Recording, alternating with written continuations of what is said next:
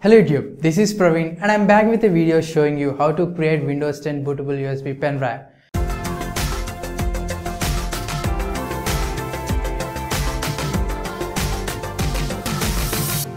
It hardly takes 10 minutes to complete the process and then you can proceed to install Windows 10 via USB flash drive. So let's get into the tutorial right away.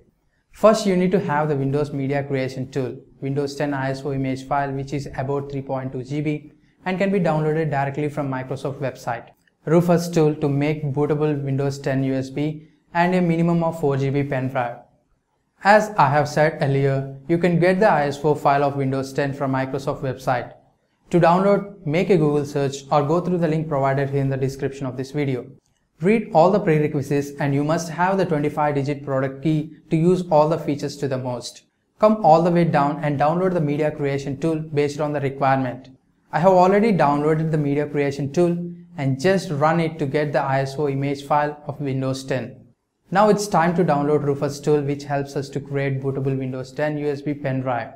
Make a Google search with query Rufus or go through the link provided here in the description of this video to download it. On the home page, you will have the update section where you will get the 808 KB software. Now insert your pen drive to the USB port, then check whether your PC detects it or not.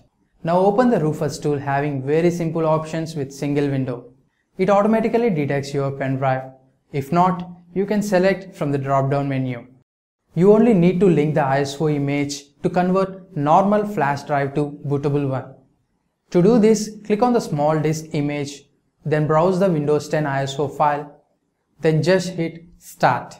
Please do a backup of your pen drive if you have any files. Rufus will format the entire device at this step. Select OK to proceed. Now wait for a few minutes to complete the process.